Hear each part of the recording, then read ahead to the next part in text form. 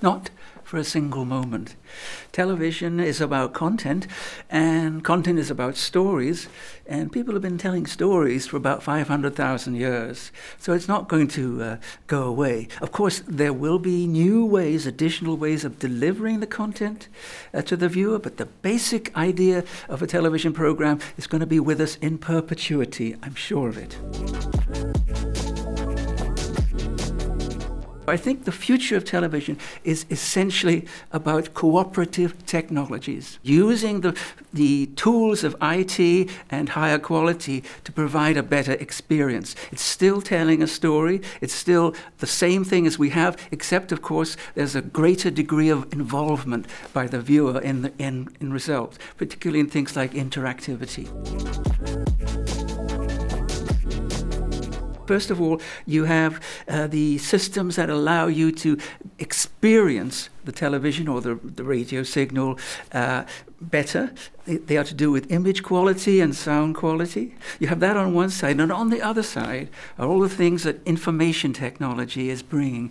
And this is things like the personalization and so on, use of the cloud, use of voice activation. The voice activation will become more sophisticated, perhaps with human avatars on the screen. So I think personally that the real future of television can be summed up as giving television more of a human face. 5G may well become very popular with the public because it's high data rate, low cost. And if it does, then broadcasts will need to be brought to 5G receivers. So what we need now technically is a system, 5G broadcast, that will allow broadcasts to be received on new 5G receivers. There's a way to go yet, but the idea is there. In addition to that, of course, we have all of the systems of combining broadcasting and broadband, the hybrid broadband systems, and all of these are going to interact and work together.